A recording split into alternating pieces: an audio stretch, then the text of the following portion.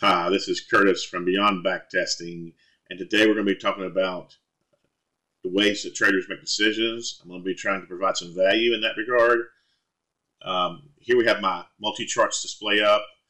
I really like these charts, these clean charts that I've got here. I like to have different types of information.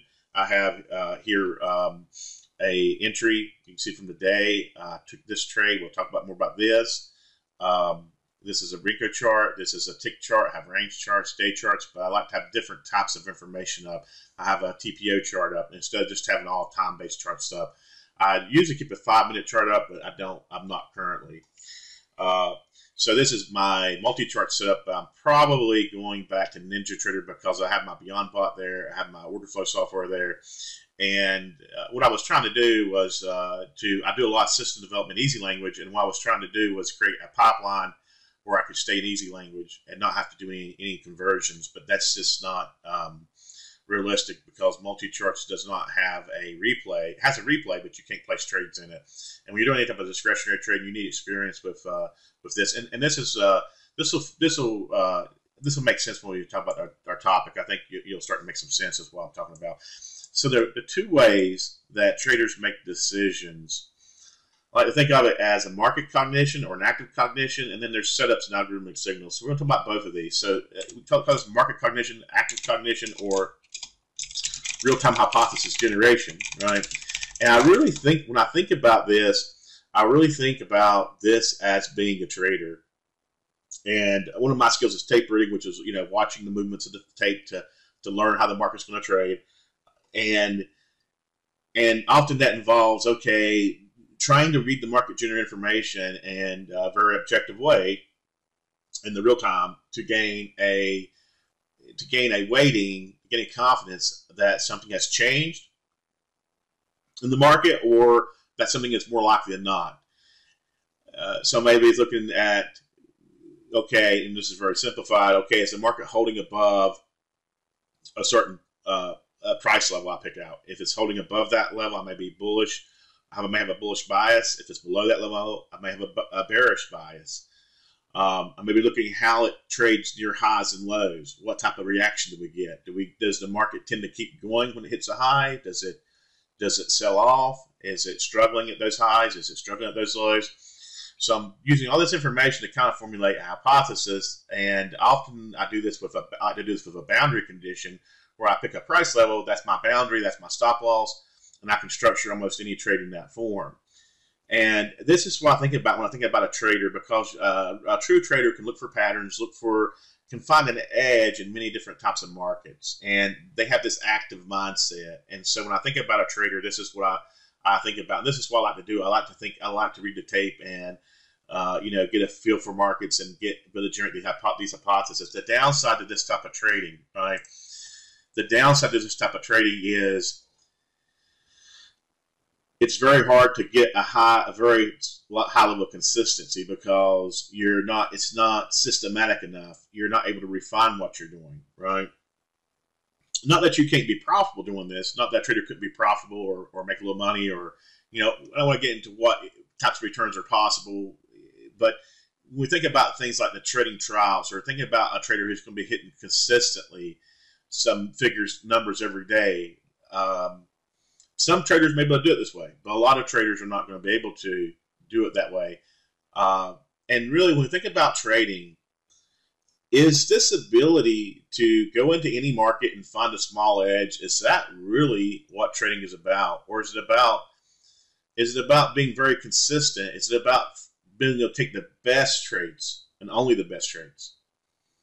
Right, and regardless of what we think about as trading, the reality is that the trader who's able to find the very best trades in the market and consistently take those trades, those best trades, is going to be able to profit more consistently than the trader who's taking mediocre trades. Okay, and that's the downside to this active cognition.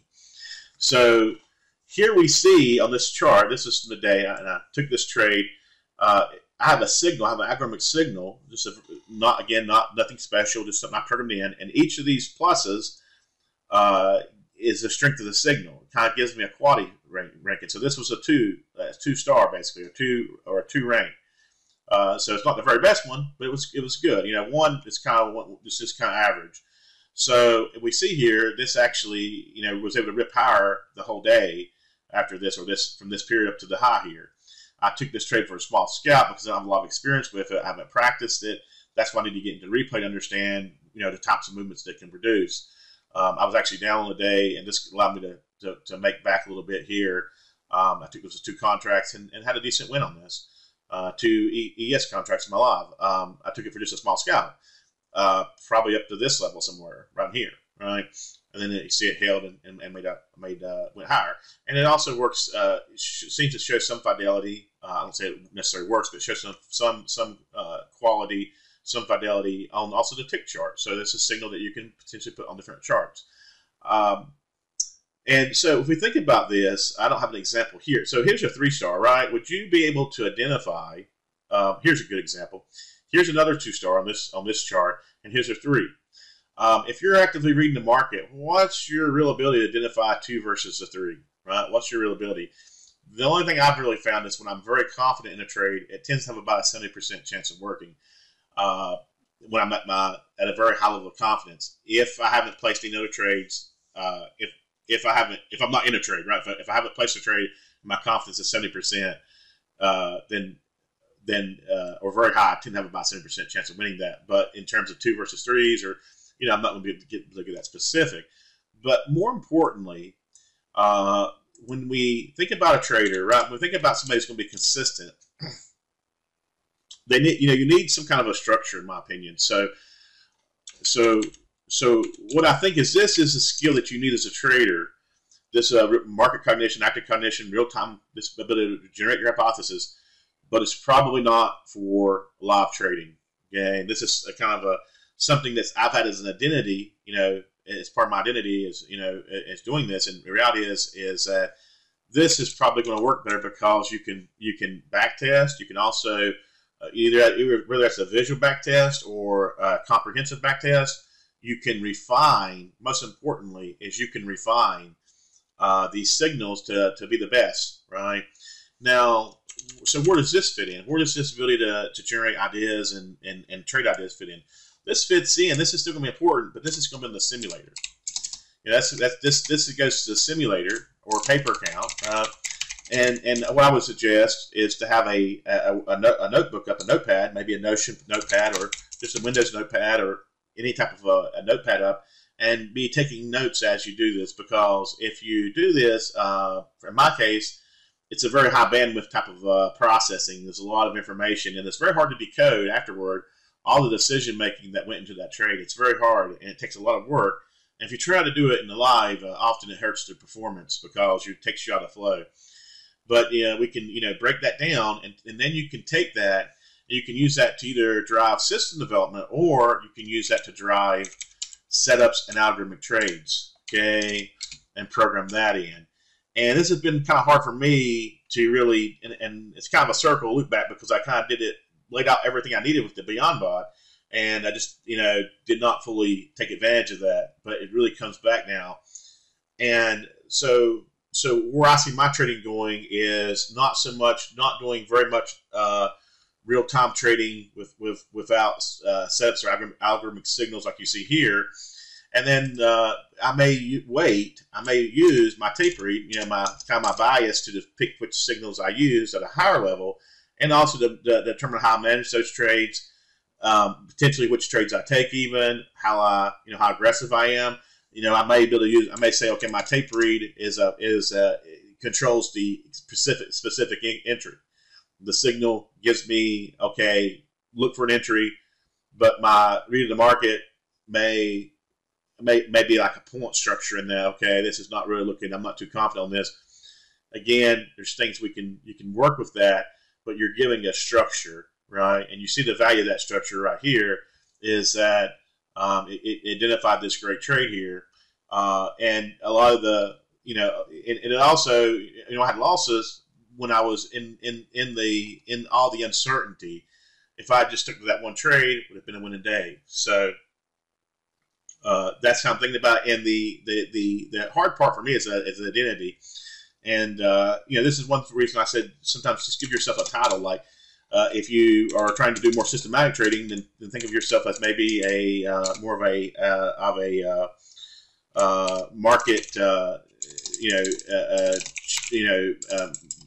give yourself a title like a chief trading strategist, right?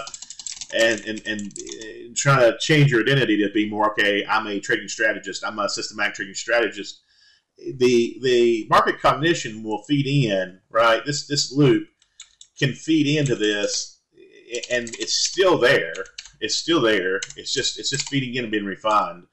And so the loop is still there. The creative process loop is still there.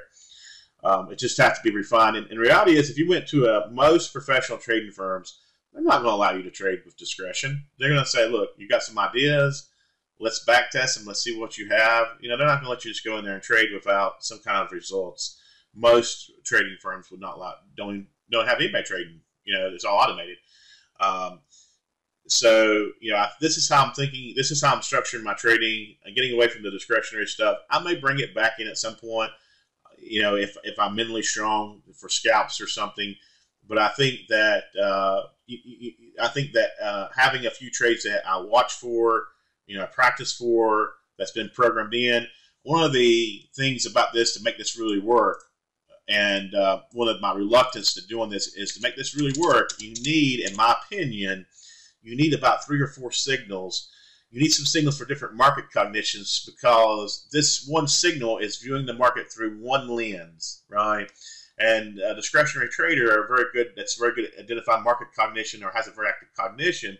What they're really good at, in my opinion, and often is the case, is what they're really good at is identifying market regimes and different types of conditions where different trading types of techniques might work or not, right?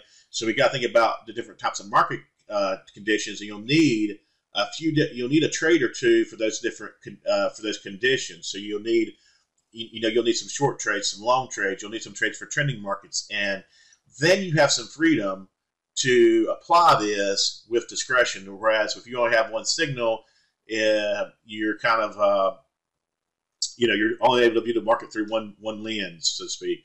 So that's going to be what I'm going to be doing, is trying to get some of these signals coded up, 3 or 4 signals, practice them, and see what type of performance I can get, and that will determine how I proceed with the trials. But I think that when you think about it, is a trader who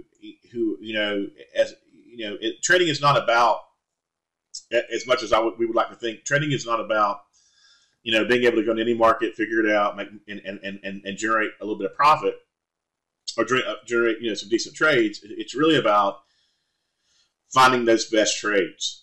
Finding the trades you could consistently win 70% of the time on, or that have great risk reward, and hitting your numbers, right? If we're going to be a trader who hits $500 a day, you got to hit that $500 a day, and this one trade here could do that, right? Without giving it back, without getting involved in stupid trades. So that's how I'm thinking about it. And again, it's this identity thing that's kind of been my problem, is that I'm a tape reader. So what I probably will do to kind of help with that is I'll allow my tape read to give me to be one more point in my ranking. So it's just an entry thing. Okay, the trade's strong. It's just one more point. Okay, I'm a little more confident on this trade or not, and that will be kind of how I will do that. So I can still do it in the real time. It's okay. I'm pretty sure on this. Maybe I adjust it just a little bit based on that factor. But yeah, I think this is the way to go, simply because with the active cognition, one good thing about the active cognition is that it is a more general way of profiting from markets. But that's great. And if your signals are not working, and the market changes, then get on the simulator, get on your paper account, take your notes, do your generate that active cognition, and then go and program it in, and at least you have, at a minimum, you have a programmed objective signal. Of course, it could be a back-tested signal, even better, and you can maybe rank that, find some factors. Okay, this signal, when the market's really weak, this signal doesn't work too good, or if the market's down 2%, or then you find some factors and know, okay, when the signal is the best, when it's best and when it's not, and you can try to start taking those best quality trades and get more consistent. So that's how I'm treating my trading. Again, this market cognition is very critical. If you don't have that, then you're not really, there's not much to work with. But doesn't mean you have to do it in the live. Doesn't mean you have to even do it with small size. You can do it on the simulator. Use that to use that logic, use that creativity to feed into either your setups, algorithmic signals, or backtested systems, and then you can practice and rehearse trading that. So that's how I'm configuring my trading. I just had to kind of go over it again.